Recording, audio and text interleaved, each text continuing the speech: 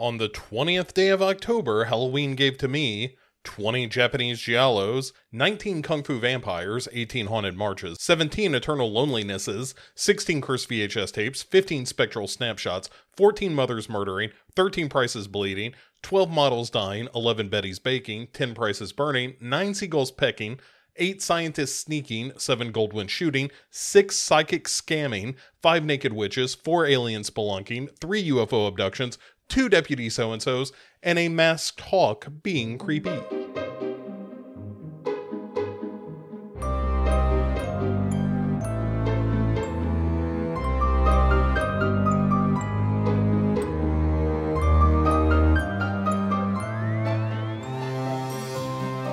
Hey everyone, welcome to day 20 of our 31 Days of Halloween and the end of our Asian horror retrospective, our survey of Asian horror for this year.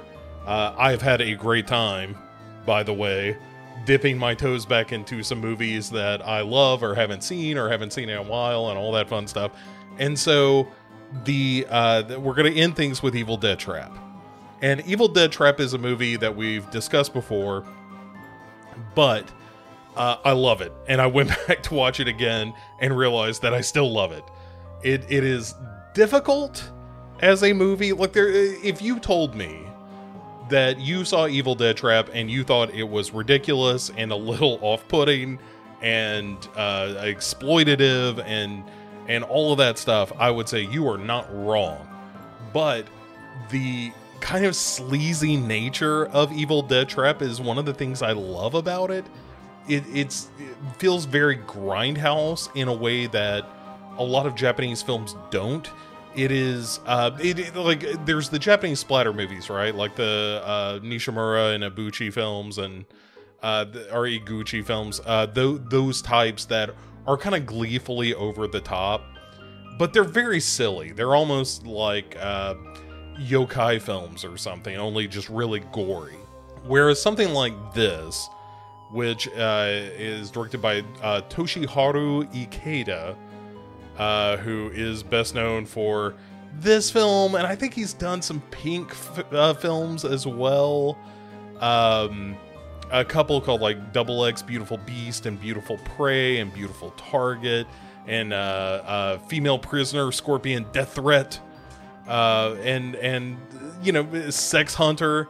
He was responsible for that movie, and you know, a little bit sleazy, right? And sometimes I'm just not above it. Sometimes you need a little sleaze. And I'm not saying it makes you a good person or a bad person. Sometimes it's just what you want. And Evil Dead Trap is that kind of movie. And so here's the premise. If you've never seen Evil Dead Trap, here's what it is. And the name alone conjures to mind Evil Dead, right? You know, sort of dizzying camera work and possession and that kind of thing. And there's maybe a hint of that, but not really. This is more of a giallo film. It's just a really, really like over-the-top giallo film in some ways. Maybe it's not even over the top for giallo. I'm not, you know, it's not my milieu. It is not the subgenre of horror that I know the most about. And so for me to say that it's over the top as a giallo, it just may prove my ignorance about what I'm talking about. But it is definitely more of a giallo than it is a supernatural horror film, or you know, what the title would suggest, being from the West and knowing what the phrase Evil Dead conjures. But so the premise of this is that there's a woman who works as like a late night news show host, a sort of a human interest kind of stories and that kind of thing. Her name is Nami, played by Miyuki Ono, and she gets an invitation to come check out this like eerie old factory or whatever, and it's sent a tape that essentially shows someone being tortured and murdered. And for whatever reason, the news reporter thinks that it would be a great idea to go investigate this because she thinks it's a put on. You know, she doesn't think that it's really somebody being killed. But of course it is. Like, she and her crew show up, and one by one they are picked off until only Nami is left, and she comes face to face with the killer. And in typical giallo fashion, there's a bit of a twist as to who the killer is and what the killer wants. And boy, does it get ridiculous. But here's what makes Evil Dead Trap great, and also what makes it terrible, and why you should never watch Evil Dead Trap, and also why you should totally watch Evil Dead Trap. It is very grisly in terms of its death. One of the first ones you see, not the one on the videotape, but one of the early murders, is just a bunch of random pipes falling through somebody and coming out of somebody, and it's shocking. It's really, really like audacious, and from there it just gets more gruesome. There's one setup in particular involving a crossbow tied to a door handle that is a nice little head fake of a kill that I really enjoy.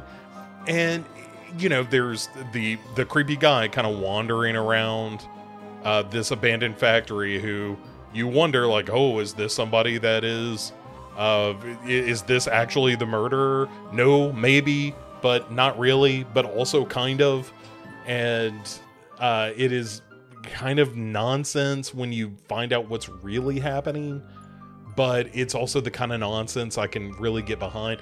And then there's another guy who's like, oh, I'm trapped here, and so maybe if I bring you to the killer, this spoken to this woman trying to escape, then they'll let me go, and also I'm going to sexually assault you while I'm having this conversation with you. And like I said, this movie is incredibly difficult to watch at times. It is not, the depiction of the rape isn't super graphic, but it's graphic enough that it's really, really uncomfortable. But also, it's just that kind of, like, what in the hell is this? What is going on in this movie? Why, like, every kill is over the top. Every interaction between the characters is heightened. Like, the whole thing feels a bit hyperbolic, almost like this weird fever dream. And so then you come to the end of the movie, and I don't want to spoil it, because if you've never seen it, it's worth the ridiculousness of it to keep it to myself and let you, as a new viewer to Evil Dead Trap, experience how bonkers the end of this is. But it is a reveal that harkens to mind something like Phenomenon, the Argento film, something like that, where it's just like, oh, so that's what's happening in this movie? Okay, I guess. And it's difficult to wrestle with, and it's completely completely out of left field, because the movie does nod towards the ending, but it's just such a ridiculous answer to who is committing these murders. So but that's what I love about it. And the like, there is a segment of the movie in the second act that when Nami is kind of running around the place trying to avoid getting murdered and also try to solve this mystery and to save her friends and all that it drags just a little bit. The movie comes in around an hour and 40 minutes. Should have been about 10 minutes shorter, because there is a little bit of sag in this film. But if you can get through that bit of wandering around and get to the actual end of this movie, it then kicks into like 7th gear and gets crazier by the second, and then culminates in a moment at the very end of the movie, like the final shot of the movie, which is even crazier than the rest of it. Evil Dead Trap is, again, it's exploitative. It is certainly of its time, by which I mean like the mid to late 80s. And, you know, its treatment of women is really terrible, but that's true of a lot of Japanese cinema. It just revels in its grossness and its like sleaziness as a film. Like it's just grindhouse nature. And the fact that it's just completely unapologetic about it kind of appeals to me, because I'm really sensitive to, you know, movies that are going out of their way to be shocking or disturbing, and that's their selling point. You know, like Terrifier is a great example, right? Like I don't care for Terrifier because I don't think it has much of a story. It's just, you know, how gross can we be? How awful can we be to people? And Evil Dead Trap has hints of that. Like that spice is in this mix, but the plot is also kind of bonkers. And the reason for the movie is not the gore or the sexual assault or any of that stuff. That is all just part and parcel of the story that it is telling. And then, you know, you can call that splitting hairs and that I'm making excuses for a movie that is outrageous in its presentation. But I love it. You know, again, I will apologize. Not apologize for it. I will forgive it its sins. Because I do think that the movie is just so entertaining and so crazy. Like, if you are the kind of person that's like, I do not want to see, you know, a woman raped over her clothes in the back of a van as a maybe killer monologues, then this is not the movie for you. But I would say it's no worse. In fact, probably not as bad as like those Death Wish movies of the same era. I think it's probably a little bit less extreme than even that. But it's still uncomfortable. But the kills are great. The end is pure like adrenaline fueled nonsense in a way that I dearly, dearly love it. It is not the movie you think it's going to be until the kills start happening and you're like, oh, this is just the Japanese version of some of the wilder giallo films, some of the wilder, like, not even Fulci, it's like Argento and Sergio Martino, and, you know, that ilk of, let's create this crazy convoluted plot, and we're going to insert these kills into it. And it even borrows some of that lighting at times. It is very garishly lit sometimes to further ape that giallo style. It's just fantastic. You know, Evil Dead Trap is not without its flaws and certainly not without its problems in terms of just, you know, thematic material. But it's so good. I enjoy it so much as an example of Japanese giallo, which I don't off the top of my head, and I'm no novice when it comes to Asian horror cinema, and it's just not something you see a ton. Like they're much more apt to present ghost stories and curse films, and, you know, even some over-the-top effects films that involves like mutation and that kind of stuff born out of Hiroshima and Nagasaki and that kind of thing, that kind of body horror stuff. Giallo not super big, or at least not in my experience. Maybe a lot of the Pink films dip into this, and that's a bit of a blind spot. I'm aware of those movies, but I haven't seen a ton. So maybe there is more of it than I know. And again, let me know if that is the case. So I'll tell you what, we're going to leave it there. I'm not going to spoil anything about Evil Dead Trap. If you've never seen Evil Dead Trap, you should. And I will tell you, it is available on Amazon Prime for free. It is also on Plex now that they've opened up as, you know, sort of a video service of their own. It's available there, but it's also, if you want to rent it, you know, it's a couple of bucks on Amazon or $3 or $4 on YouTube, that kind of thing. So you can watch Evil Dead Trap, a good version of the film, for not a lot of money and free, and if you're an Amazon Prime member. And I would highly recommend that you do. And once you do, please come let me know what you think of Evil Dead Trap, because it's one of those that I hesitate to full-throatedly recommend, because there is so much stuff in it that's like, well, this is potentially a thing that's going to make you turn the movie off. But I really adore it.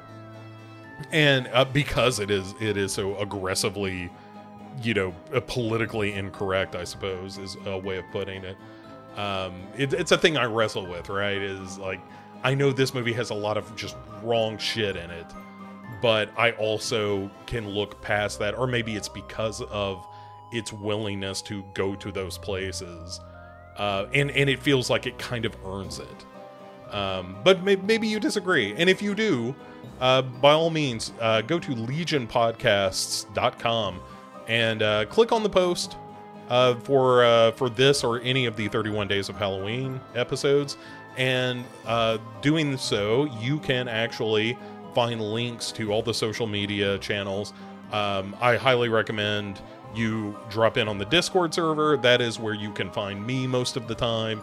I tend to keep an ear towards the Discord far more than any of the others. Right now, here's the thing. Since I've been on vacation, I haven't been back on Facebook since then. And it's been kind of great. And I know I need to, because there are people I'm sure that message me. They're like, hey, we need to set up some recordings. But man, life without Facebook, pretty great. Pretty great, let me tell you. So I'll get to it. I'll get back to it. But if you want to chit chat about the movies, and I hope you do, I'd really like to know what people think about Evil Dead Trap once you've seen it. Hop over to the Discord server and you can find me there.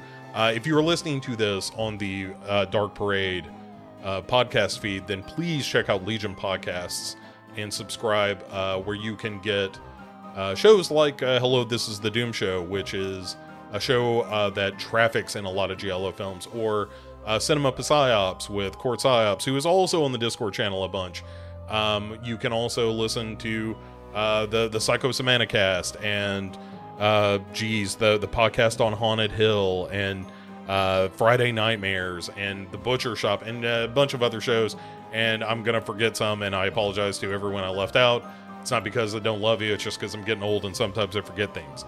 But check out Legion Podcast. If you're listening on the Legion Podcast feed, then please, I implore you, subscribe to the Dark Parade, where we will be doing weekly episodes following the end of October.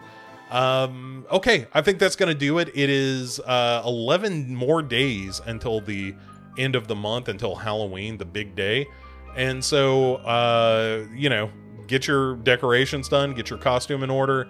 There is little time remaining to celebrate the season.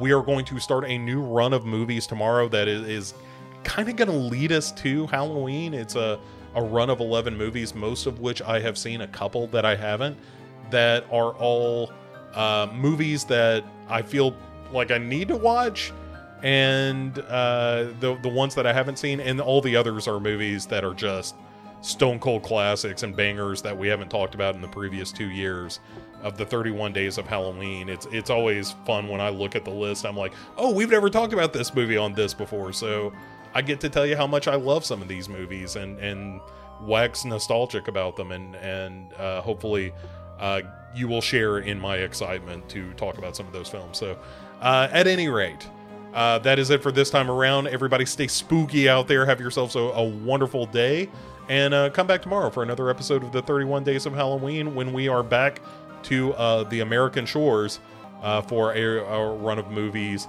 that you probably have seen, but I believe I can convince you to watch them again. So that's it for now. Talk to you tomorrow, everybody.